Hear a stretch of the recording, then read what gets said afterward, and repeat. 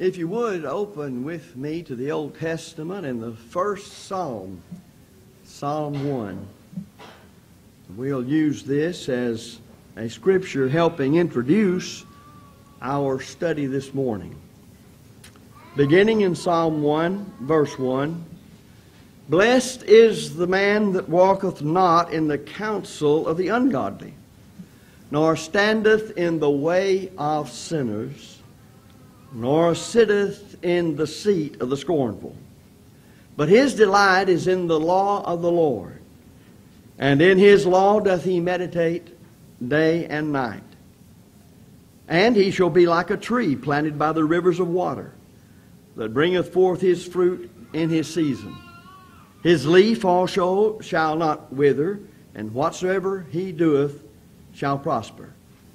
The ungodly are not so, but are like the chaff which the wind driveth away. Therefore, the ungodly shall not stand in the judgment, nor sinners in the congregation of the righteous. For the Lord knoweth the way of the righteous, but the way of the ungodly shall perish." I read the whole thing, but basically I want to go back to the first verse and notice the digression of a person as he heads off into error. Notice that there is a blessing pronounced upon the man that does not do this. But notice the way into a practiced life of sin or sins. He's the person that walks in the counsel of the ungodly. Notice he begins by simply walking. But now he stopped in the next one. He stands in the way of sinners. That always indicates giving more attention to what he heard as he was walking by. But now he's taken up residence there because he sits in the seat of the scornful. He's adopted whatever it was that was wrong into his life. We can learn much about how we get ourselves into a mess by simply looking at this. Now notice, the Lord pronounced a blessing on a person who doesn't do this. That means we can identify in our own lives when we're doing this.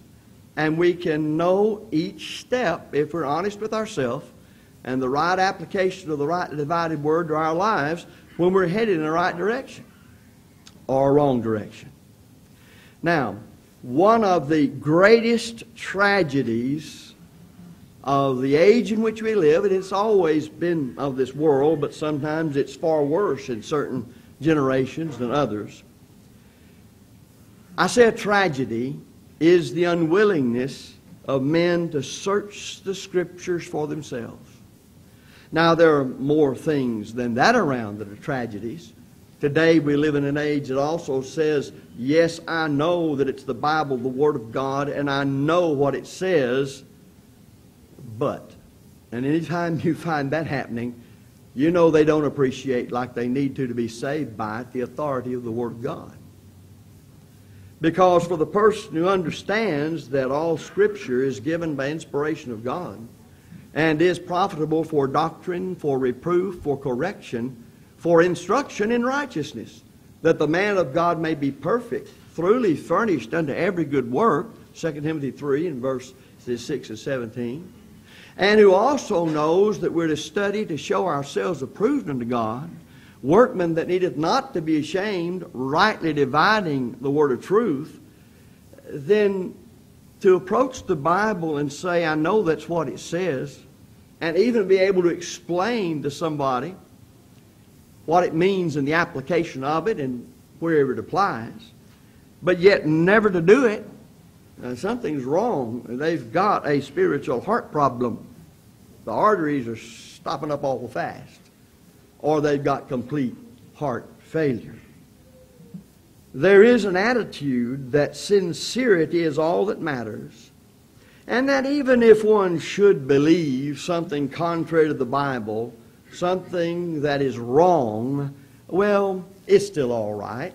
We live in an age that says, well, yes, there are standards of authority, there are rules and regulations, there are principles by which we are to live, but we look at those and immediately, so many people today do, try to figure out a loophole to get around it, or that really did he mean it, Our God is so loving and He's so caring and so full of grace, He really won't do what this verse says, and I do understand what it says.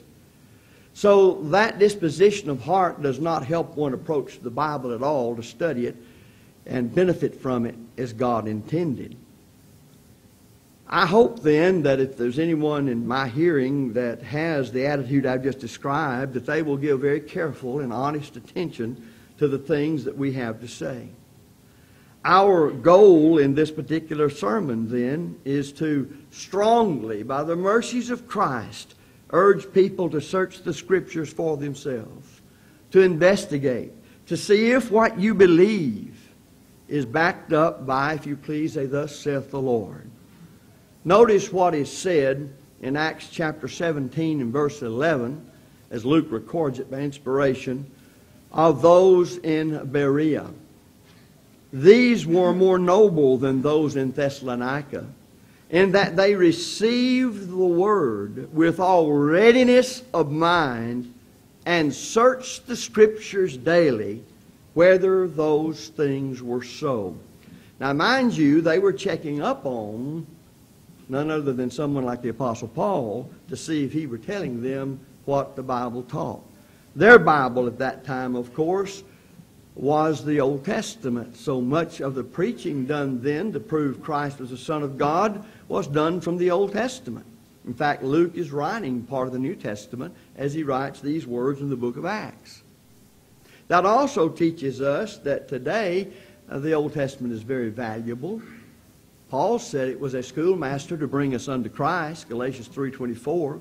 And you can see why then that in that day and time particularly, but it should be even so today, that we would begin with the prophecies and other matters of like nature in the Old Testament, that we might understand the New Testament better. So we might very well say that the Old Testament is the New Testament concealed, and the New Testament is the Old Testament revealed.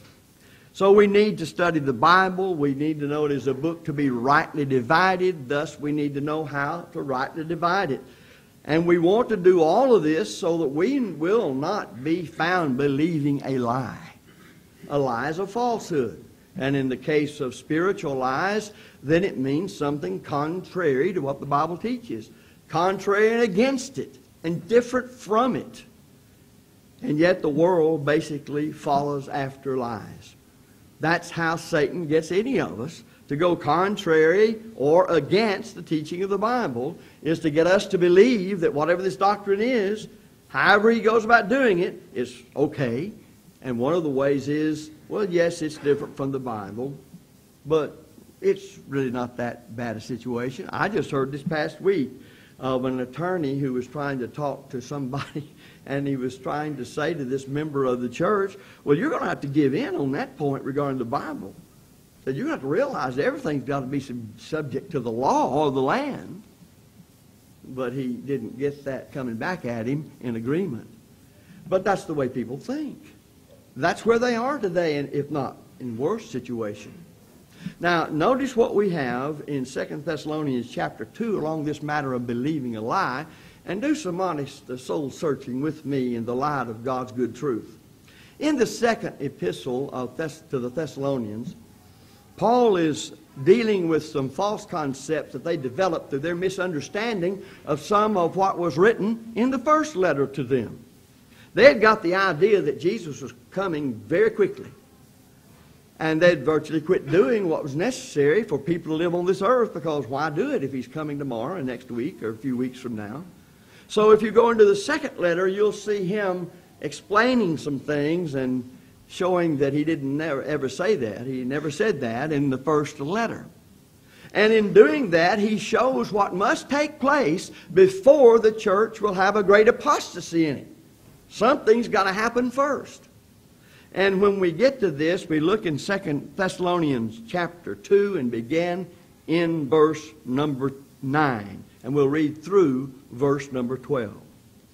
Paul writes to the church in Thessalonica, even him whose coming is after the working of Satan, with all power and signs and lying wonders. Notice the lie there. By the way, it doesn't say that they were true wonders. We know what a miracle is as the Bible sets it out, but they were lying wonders, so they weren't genuine. Now watch what happens in verse 10. And with all deceivableness of unrighteousness in them that perish. Well, how is it they could be in that sad condition? How is it they could be in an unrighteous state, believing a lie? That's how you know you are deceived, is to believe a lie rather than the truth. And he says, because, here's the reason, they receive not the love of the truth that they might be saved. Now watch what you have developing here. And for this cause, well, what cause, Paul? That they receive not the love of the truth that they might be saved. For this cause God shall send them strong delusion, that they should believe a lie, that they all might be damned who believe not the truth, but had pleasure in unrighteousness. Now let's look at this for a moment, because some people say, well, you mean God actually will deliberately and directly and personally delude somebody, send something to them that's not real and not factual and not actual, so that they would believe a falsehood? He would do that to them, that they might be damned. I thought everything God did toward man was to save his soul, because he loved man. Doesn't John 3:16 say that for God so loved the world that he gave his only begotten Son, that whosoever believeth in him should not perish but have everlasting life? Indeed it does, and the Bible does not contradict itself. Well, let's think about this for a moment. What do we learn about these people in verse number 10? Well, it tells us they're deceived, and they're deceived by unrighteousness. Well, David said in Psalms 119, verse 172, all thy commandments are righteousness. Now, if it's unrighteous, what do you think that has to do with the commandments of God? It can't be according to the commandments of God. If it's unrighteous, it must be contrary to the commandments of God. It must be error. It must be false doctrine. Well, and with all deceivableness of unrighteousness, in who? In them that perish. Well, perish spiritually, cut off from God. If they die that way, they're headed for a devil's hell. Well, here's what happened to them. They received not the love of the truth. Brethren, that ought to be frightening to a great many people, because if I don't love the truth, who is it that's responsible for me not loving the truth when all is said and done? Old people may have set a bad example before me. They may have taught me false doctrine. They may have opposed me in my trying to do good. But ultimately and finally, who's responsible for loving the truth? I am. And notice these folks receive not the love of the truth. What happens to a person when they just don't love the truth? When truth doesn't mean something to somebody, except as it serves their purpose, what are they apt to do when it doesn't serve their purpose? What are they apt to do when it puts them between a rock and a hard place? Well, they're going to give up the truth. That's exactly what they'll do, because they don't love it. But you can't be saved unless you love it, because they receive not the love of the truth that they might be saved. Before you ever get down to believing in God on the basis of the Bible, so then faith comes by hearing, and hearing by the Word of God, Romans 10:17, what must you have? What must you possess? A love of the truth. Now, we're made in such a way is that we ought to be happy only with truth wherever it is. That's the reason we try to spend a lot of time teaching people about truth and what it is. And not long ago we preached on truth in a couple of different places. One of them was here, pointing out the very nature of truth. Truth is just what a thing is. Truth corresponds with reality. To state something and call it the truth when it doesn't correspond with reality is lie. So truth corresponds to reality. Well, before I ever get to the Bible is the Word of God, or the gospel is the power of God to save us, Romans 1:16, what is my attitude about truth on anything?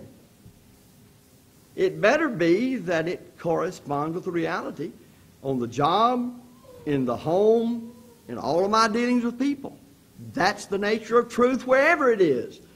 Whether it's of nature, or whether it is revealed truth, revealed by God through the Holy Spirit and the inspired writers in the Bible, specifically addressing the forgiveness of sins and the salvation of man.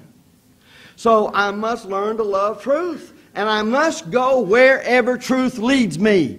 Now, a lot of folks say, well, that's right, until they follow it as close as they know how, and they see some of the places it leads them, and they're just not ready for that. They find out there's something more important than the truth. Now what's happened to them? They don't love the truth supremely. And what does that mean is going to happen in their life when it comes to the truth of God relative to salvation? Well, listen. And for this cause, God shall send them strong delusion that they should believe a lie. Now, the question is, how does God send that strong delusion? Because He wants all men to be saved. Well, first of all, these people have indicated we don't love the truth supremely. We've already indicated that because we're not going to be in obedience to some of it if it doesn't suit us for whatever reason. The delusion is simply this. Let me use this for an illustration. If this aisle going down the middle of this auditorium toward the back door, if that aisle and all of this auditorium represents truth, and from here to back there, the road to heaven, then anything off of this aisle is not the truth. It's a falsehood. It doesn't correspond with the reality of God's Word, and you're lost if you get off of it. All right, now what do these people do? They cease to love the truth. Well, since they ceased to love the truth, they became deluded. Why did they become deluded? Why did they not see things for the reality that it is? They didn't want to. The Bible said this, it didn't suit them. They changed. And thus, when they departed from that which is the truth, the whole truth, and nothing but the truth concerning salvation, or any component part of it, where did they have to go but to a lie? Now, that's how the strong delusion is sinned. It's like when it says God hardened Pharaoh's heart. Well, He didn't say, now, Pharaoh, you must do this, but I'm not going to let you.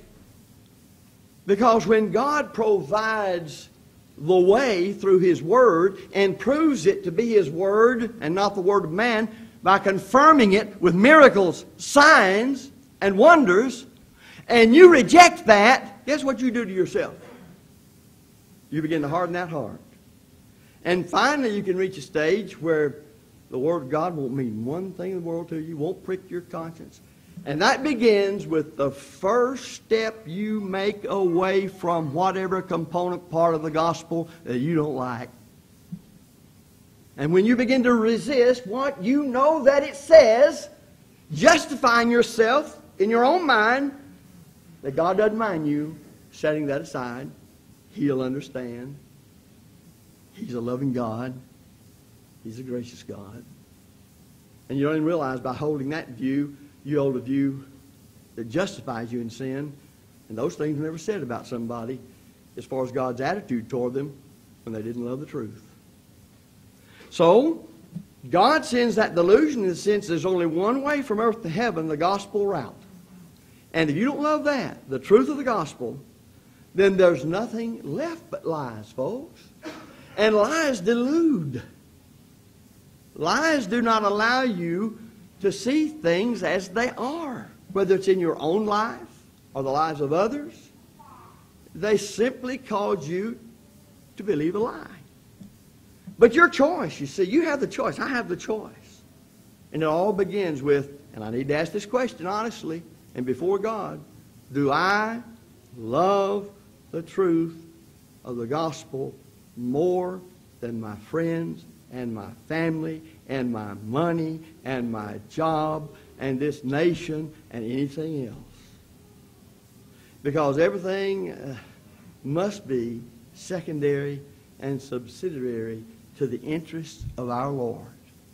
That's the point the Lord made in Matthew 6:33. But seek ye first the kingdom of God and His righteousness, and all these things shall be added unto you. So, and with all deceivableness of unrighteousness in them that perish, because they received not the love of the truth, that they might be saved. And for this cause God shall send them strong delusion, that they should believe a lie, that they all might be damned. Now watch how these people are, and you'll get a little review of it. Who believe not the truth. Well, they're not going to believe what they don't love. But, well, what were they like? They had pleasure in unrighteousness. They enjoyed violating the commandments of God. That's what pleasure is, you know. Pleasure is enjoyment. You like doing it. You feel good doing it. Well, they had pleasure in unrighteousness, remembering that David said the definition of righteousness is all thy commandments are righteousness. Psalms 119, verse 172. So they had pleasure in violating God's law. They didn't love the truth.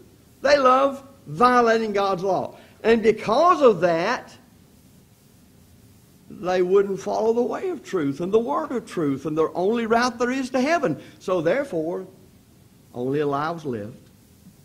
And that's what they loved, because they loved unrighteousness. Notice also an example of this from the Old Testament. Let's remember that Paul said of the value of the Old Testament in Romans 15, verse 4, is this: whatsoever things were written aforetime were written for our learning, that we through patience and comfort of the Scriptures might have hope. In 1 Kings chapter 13, verses 1 through 24, and I won't read all of it, we find that God has commissioned a young prophet who lived in Judah to go up to the northern kingdom. The kingdom now is divided, and Jeroboam, a wicked man, is king of the northern kingdom of Israel. And he's carried the nation into idolatry, which of course was plainly forbidden by the law of Moses. But this man, of course, was like those we just read of in 2 Thessalonians 2, 9 through 12. So the young man goes there, in verse 1 he stands by the altar, whereby they burned incense to these gods and their false worship. And he does exactly what God told him to do. He cried against the altar in the word of the Lord, and said, O altar, altar, thus saith the Lord, behold, a child shall be born unto the house of David, Josiah by name. I wish we had time to develop that as far as the messianic prophecies of our Lord. And upon thee shall he offer the priests of the high places that burn incense upon thee, and men's bones shall be burned upon thee. Because Josiah was a person who restored the law and rooted out apostasy in Israel. Well, notice, and he gave a sign in the same day. In other words, God is always, in giving his revelation to man, gave proof that it was from God, not from man. And now this prophet, and prophet means one who is a spokesman for God, who speaks God's will, has declared the will of heaven, which was already taught in the law of Moses about idols and idol worship. But now this prophet has a miracle that God's enabled him to work, so that this fellow will know, that is Jeroboam, that what he says is true and from God. This is the sign which the Lord hath spoken. Behold, the altar shall be rent, and the ashes that are upon it shall be poured out. It came to pass, when King Jeroboam heard the saying of the man of God, which had cried against the altar in Bethel. Now watch how a person acts who doesn't love the truth, but loves unrighteousness. He has pleasure in it. Watch how he acts when the truth has been taught to him and proven to be the Word of God.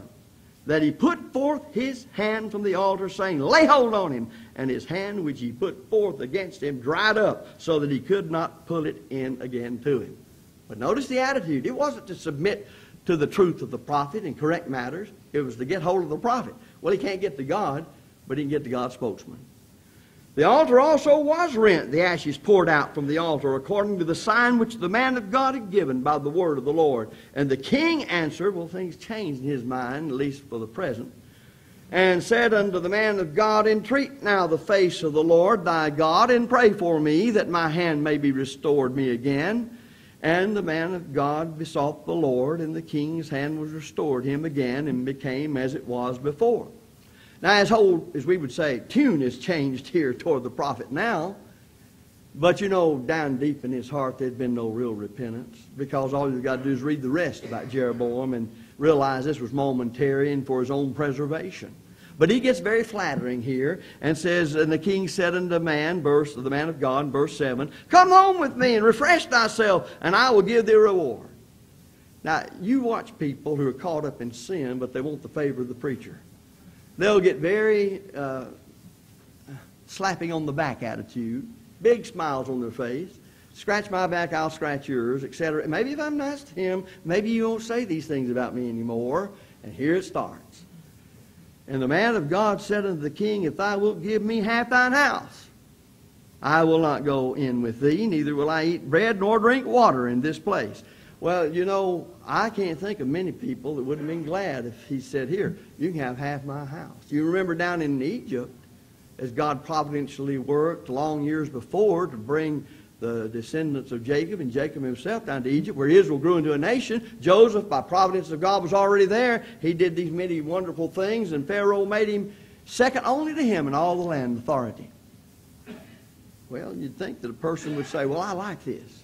There's a lot of folks who have said, well, now how can I work this out so that I can get what I can out of this guy while he's in a good mood? That seems to be the good American attitude.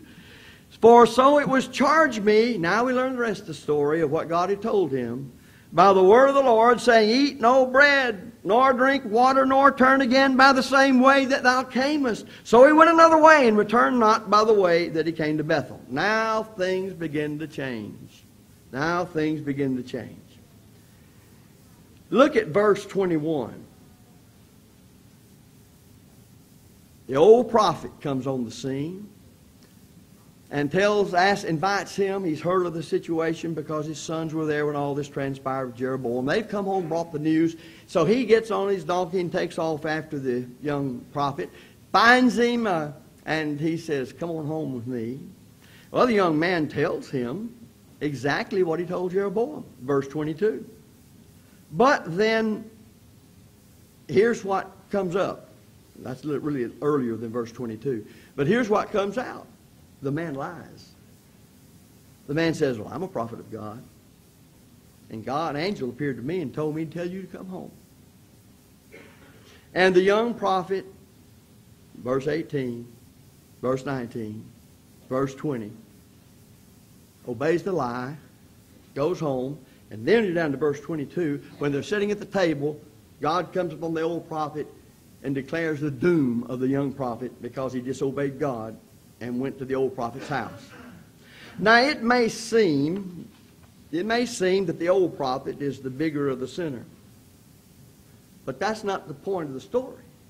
No one's saying the old prophet didn't sin and would have to suffer for it, as all sinners do.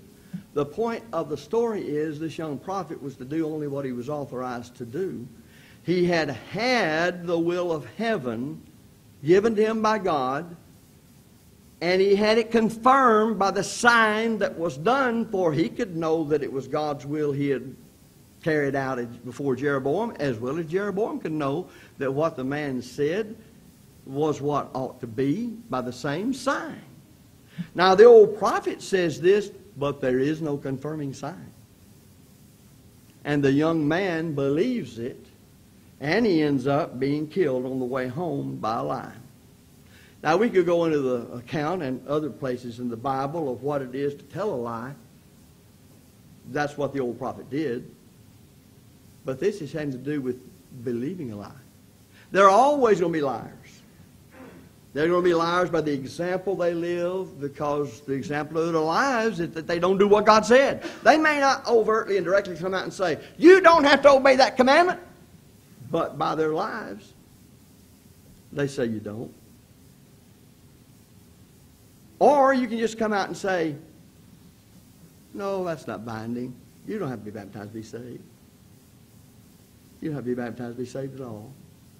When Peter says, baptism doth also now save us, 1 Peter 3:21, and all the dictates of men throughout all history, and however long it goes in the future, till the end of time, can't change the infallible, the inerrant, the all-sufficient, final, and objective standard of truth, or any component part of it. But when we start trying to figure out ways to get around it because we love the pleasures of unrighteousness more than we love the truth, for whatever reason, maybe it's the loss of a job, the loss of a friend.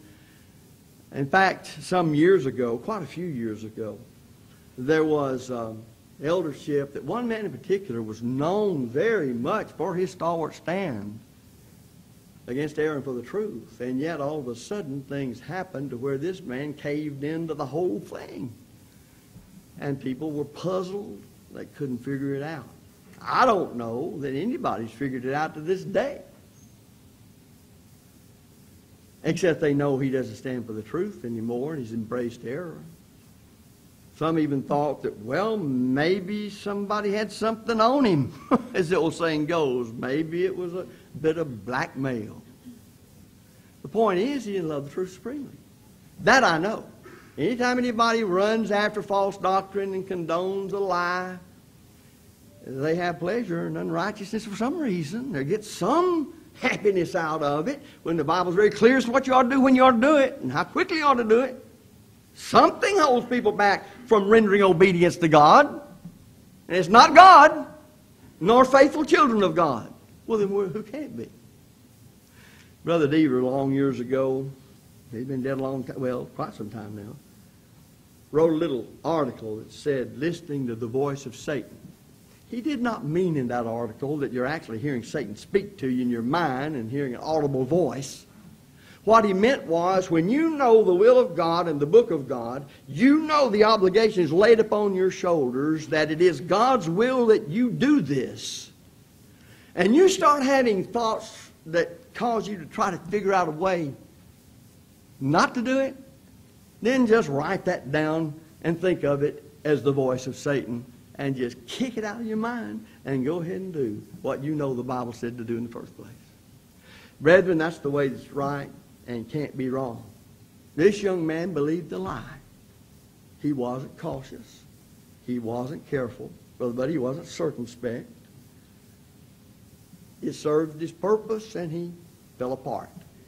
Do you remember thinking of the old prophet, what he had to say, do you remember how Paul warned the Galatians? Remember the old prophet over here said, an angel told me. I'm a prophet of God too. I've often wondered as I pause to throw this out, if he was a prophet of God, why wasn't he down there at Jeroboam telling him exactly how to carry the cabbage? But he wasn't. Maybe he was embarrassed because a young prophet did it and he didn't. Maybe he had tried and it didn't work and he just run up the white flag and said, I quit. I don't know what it was. He just wasn't doing what he ought to do as a prophet of God concerning Jeroboam and idolatry. But the young prophet had to come out of Judah and come all the way to Israel and say this to him.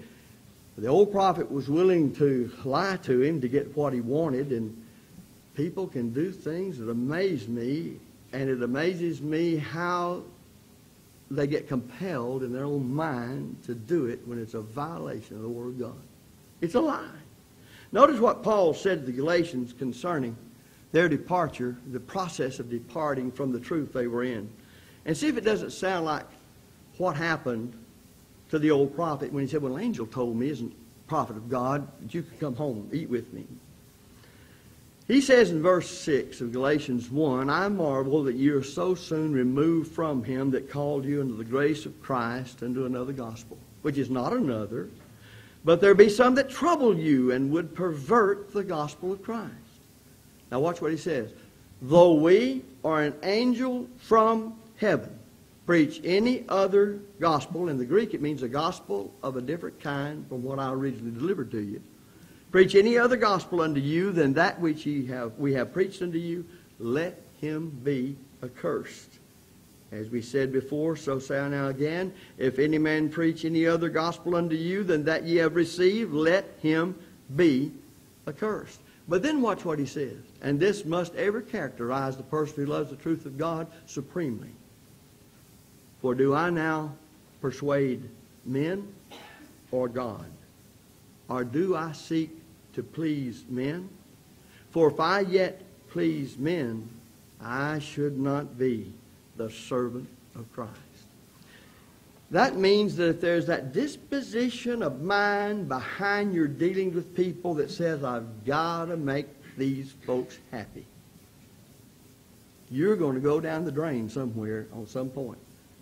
You're going to believe a lie somewhere, because that's the disposition. It says, I have pleasure in unrighteousness if it's necessary to please certain folks. Paul says that's not me. And he says it better not be you. So we need to be mindful of these fundamental points. Now, notice that the young prophet right there before Jeroboam resisted that direct invitation. Yet over here, we would say the wool was pulled over his eyes. He accepted the statement that this old prophet was what he claimed to be. He didn't research it. He didn't look into it. And he yielded. The rewards of the king didn't entice him. And you know, this young man wasn't a bad person. He wasn't some sort of moral reprobate. So you can't dismiss his case by saying, well, he's no good anyway. That's the way a whole lot of people do. Somebody goes wrong and they say, well, you know, he's going to mess up anyway. And you don't find that about this fellow. You can't help but call him, when you read about what I read to you in detail as he stood before Jeroboam, as a dedicated, faithful, courageous man. You mean this can happen to a dedicated, faithful, courageous man? It did. Written in a book for your learning and my learning. And we begin with ourselves individually to see if I am that man or woman. So this happens to many people living today. Good, moral, religious, dedicated people. But lost because they believed a lie. Because they didn't love the truth supremely. And they're lost. Matthew 15:14 says, let them alone. Talking about those who teach false doctrine among the Jews, such as Pharisees, chief priests, and others. They be blind leaders of the blind. Well, they're leaders. A leader has people following them. They're leaders. Jesus said they were blind. And they were blind leaders of the blind. Well, how does a person, I don't want to become that. How does a person do that? Just told you. Just cease to love the truth in every component part of it, or any component part of it. Just cease to love the truth and be a man pleaser. And you're on the road straight to torment forever. Let them alone.